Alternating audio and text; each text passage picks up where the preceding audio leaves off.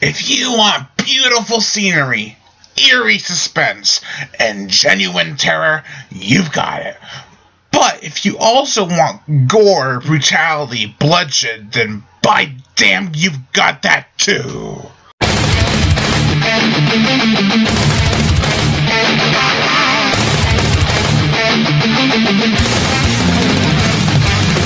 Welcome to the horror show. You realize every soul is run.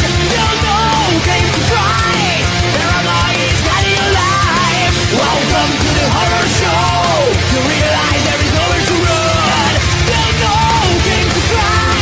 Obsessions rule your mind.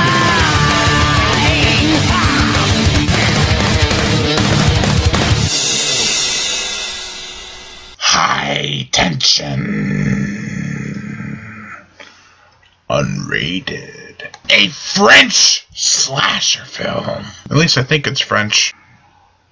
Well, it's about a guy who sort of looks like that guy from Shark Attack 3 and Roger and 5, dressed in Sam Quinn's attire, going around, well, slashing people.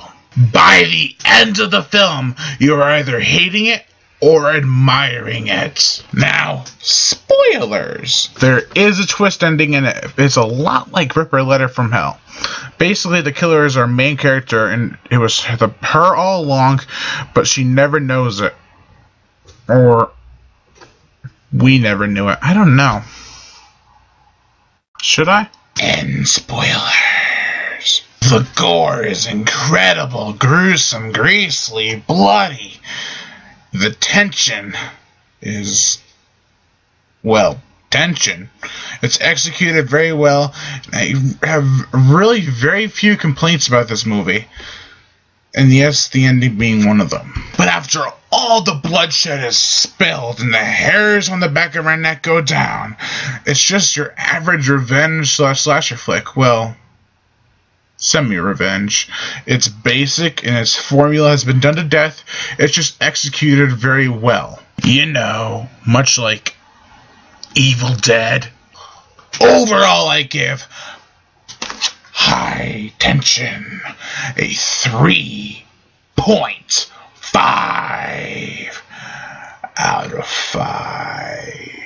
I'm sorry this is such a quick review, but I just got my video pad working, and hopefully it stays working, and I just wanted to get this one out as quickly as possible. I am Brian Gatto, host of Horror Show Movie Reviews.